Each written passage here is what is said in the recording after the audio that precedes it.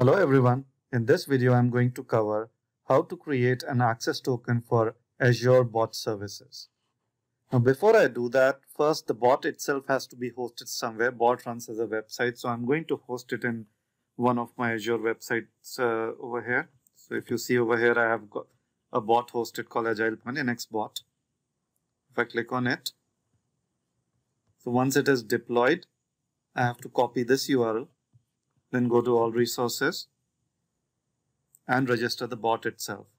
I'm going to say add under AI and cognitive services. Click on see all.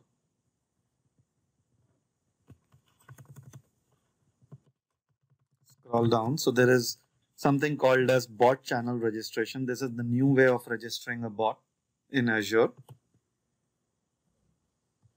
Click on create.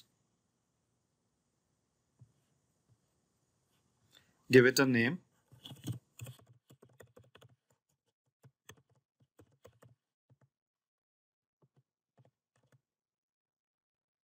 Now, once you give it a unique name, choose your subscription, choose your resource group where you want it to be created. So I'm going to create it under a test group.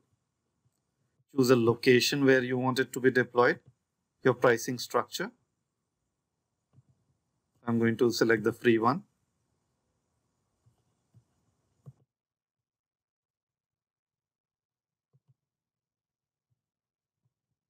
Now in the messaging endpoint, this is where you will put your bot URL. So you will put the base URL, and typically all bots have a URL called API/messages. You can decide whether you want to keep the insights on or off. And then you can either select auto create app ID and password, or you can manually create it as well. So you have an option of either creating it manually or doing it automatically. I'm going to select auto create, click create.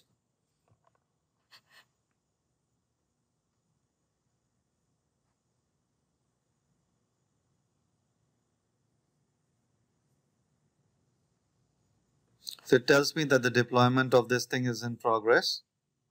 It takes few seconds. I'll go ahead and click on go to resource, settings.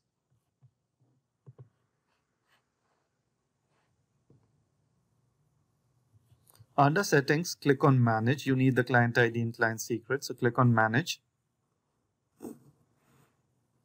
It takes you to the app registration portal from Azure. Here is your bot. Here is your client ID. So let's go ahead and copy it somewhere. And we will generate a new password. Now always copy this because this is shown one time. Once we click OK, this will not be visible again. You have to create a new one. You can create as many new ones as you want though. Now once I have all this, let's you can do other things, like you can give permissions to your graph URLs, but we'll just go with default. We go back to AgilePoint portal.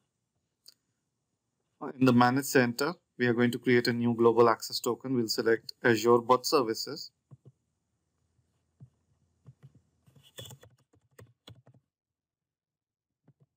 Give the API key, which I have in my notepad. And the password. Click on test connection. The connection is successful, and then click on done.